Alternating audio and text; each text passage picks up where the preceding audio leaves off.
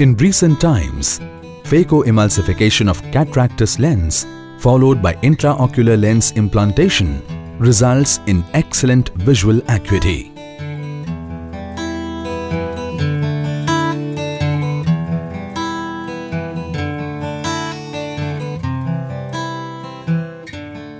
However, in certain situations, IOL turns opaque, resulting in visual disturbances. Causes of opacification are contact of gas or air with hydrophilic IOL, variation in IOL polishing process, or breakdown of UVA blocking material.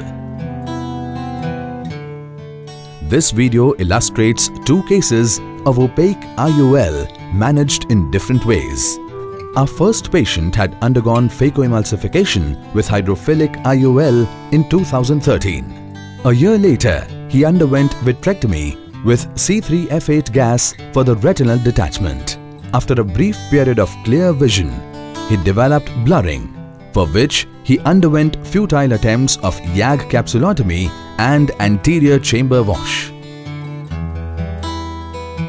In view of persisting symptoms, the diagnosis was revised and replacement of opaque IOL was planned. Due to dense adhesions, separation of IOL from capsular bag was unsuccessful.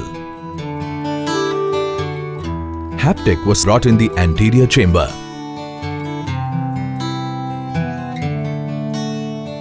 A 6 mm clear corneal tunnel was made.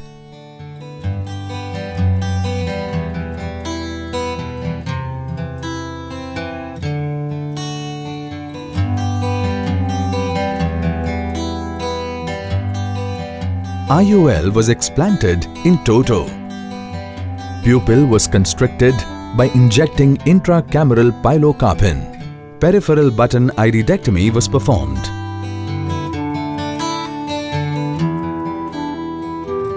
IOL was then inserted in anterior chamber.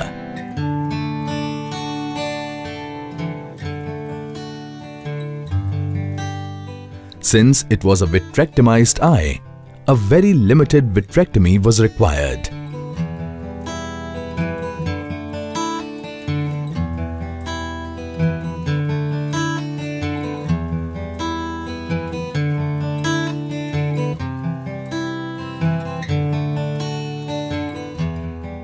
Retropupillary fixation of iris claw lens was done by tucking in the peripheral iris tissue.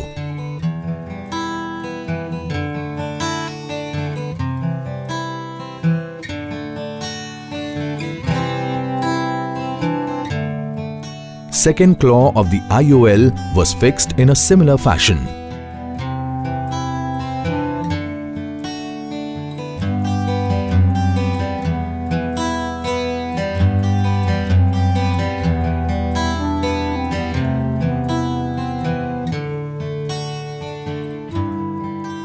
A round pupil with clear optical media and good visual acuity was achieved. Our second patient presented to us with hazy vision. A year ago, he had undergone a phacoemulsification with hydrophilic IOL. On examination, we noted an opaque IOL with a vitreous strand in superotemporal area. An IOL exchange was advised. In order to retain a capsular support, haptics were cut, leaving behind the fibrosed ends. Inferior haptic was accessed through the side port and was cut with micro scissors.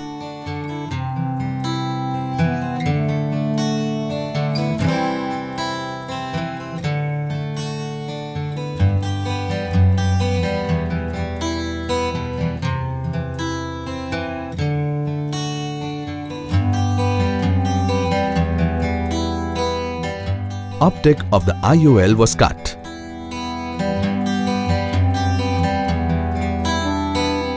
The two halves of the optic were explanted from the micro-incision.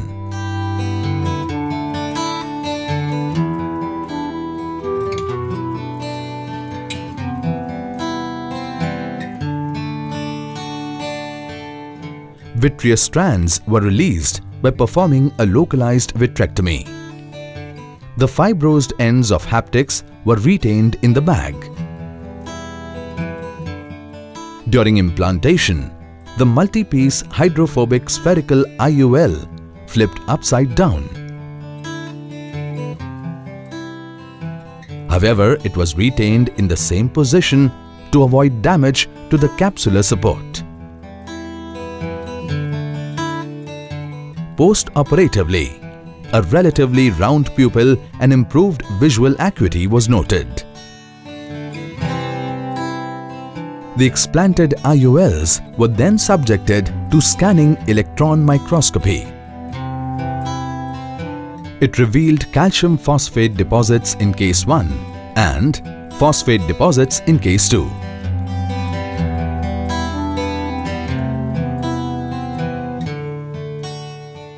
Von Kosa staining also showed presence of calcium over IOL.